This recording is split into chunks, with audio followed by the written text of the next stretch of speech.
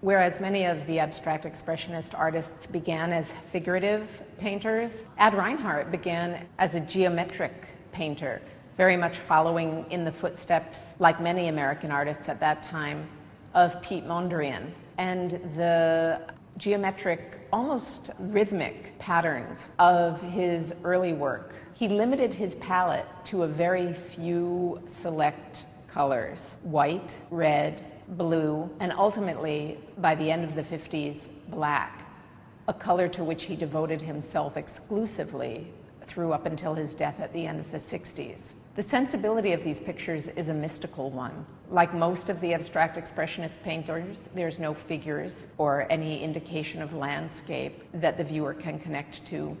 And instead, it's really the painting itself, the making of the painting, and perhaps even more important, the perception of the painting that matters to Reinhardt. With the black paintings especially, his interests are very clear.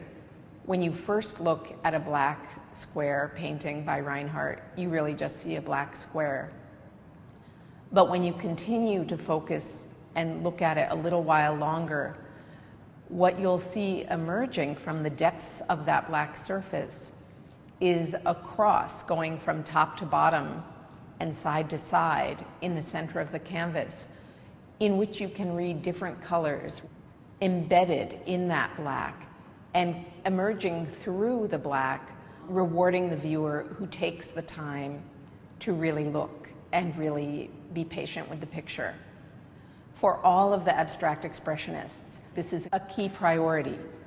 They're making paintings that take time to unfold. They're making paintings that can't be glanced at or walked past quickly. In this way, the abstract expressionists, I think, thought of their works almost as the holders of secrets. One can initiate oneself into those secrets without having to say any magic password or anything like that, but just by spending time.